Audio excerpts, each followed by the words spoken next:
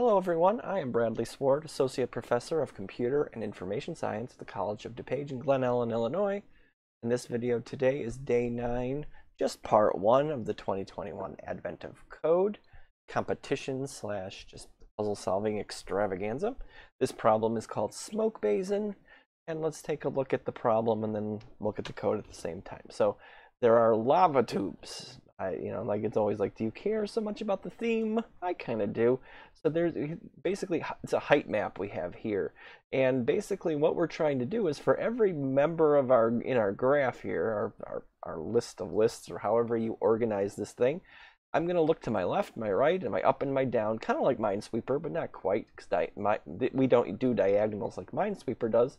And we're just checking to see, am I, when I'm checking a specific element, am I the smallest one in my group of me up, down, left, and right? So like you can see kind of here, the 5 is true because it's smaller than the 8, it's smaller than the 8, it's smaller than the 6, smaller than the 6, and things like this. This one is not true because obviously 6 is not larger than 9, and 9 is not smaller than 9, and so forth and so on. So you're only trying to go through and find those elements. And my data set, of course, looks humongous, and there's a whole ton of numbers, and it's 100 by 100. And so this thing will work for m by n, I guess, is how I look into it. But then the goal is to find all those points and then add them up and figure out what the sum of all the lowest points are. That's the goal of this problem. So getting the data in can be challenging sometimes. So just to go here, just to run this, and you can see my data when it comes up that I just turned it into. There's a huge thing, but never mind. Thought I was being helpful here, but this thing is turning out to be a 2-dimensional array, if you want to think of it that way, a list of lists. And I don't know if they're all 100 by 100 or whatever. I've never really looked into it, but I don't necessarily care. But at this point I have everything like I'm supposed to do. Okay, let me clear that out so when we do this later, doesn't much matter. So now I know I'm going to need a function. I don't know if you know a better way. You guys are getting better at, or better. You guys are good at helping me out and making me better as a programmer. So like if you know a better way to do this, please let me know. But basically, if I'm given a data set, like a list of lists, I'm given an x value and I'm given a y value.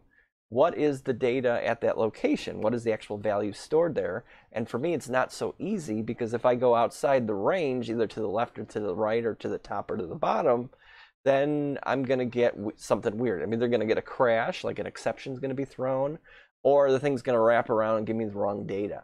So I have to make sure that the bounds of my x and my y are appropriate. And if not, then I'm just going to return a large number, larger than the 0 through 9 that these elements are, because then you're going to be smaller than that, and that because everything outside is basically tens. That's how I think of it anyway. And well, I could have even done whatever. I could have done things a lot of different ways, but I got it done in 10 or 11 minutes, 12 minutes, or whatever. How many minutes did I get it done? Just curious. Didn't even pay attention. I just did it. Let's see. 12:51. So yeah. So there you go. Okay, so then if it's in the range, then I return the data value, otherwise I return a 10. That's where I'm getting with here. And then basically all I'm doing is saying for every x, y pair in my data set, go ahead and look to it, look to the right, look to the left, look to the bottom, or look below and look above, and go ahead and get that value. And if it's less than, keep counting, keep counting, keep counting. And if you get through all 4 of these data points and you end up with 4 values that are smaller than, or my data point is smaller than all 4 values, and then according to this you add 1 plus the data set and you move on and just keep going and going and going and going and going, and eventually you go through everything, and for the sample set you get 15, but for mine I get 458, and just to prove it works for me, there, breakpoint, get rid of breakpoint, and there's my 458, and I'm pretty much good to go. The only line I didn't have while I was going, that was the printing of the total. Okay, so that is my solution for day 9, part 1. As always, please comment below if you can make my code better, or you can help me out so I can do things better in the future, help my Python. I'm trying to help you guys. I would love it if you guys can help me too, since this is just something that I'm kind of doing as a side fun thing here. So as always, thanks for sticking it out with me. Hope to see you guys in the next video. Hope to have part 2 done. I think I'm going to finish it sometime tomorrow morning. I'll look into it. I am not staying up late like I did last night. So thanks everybody.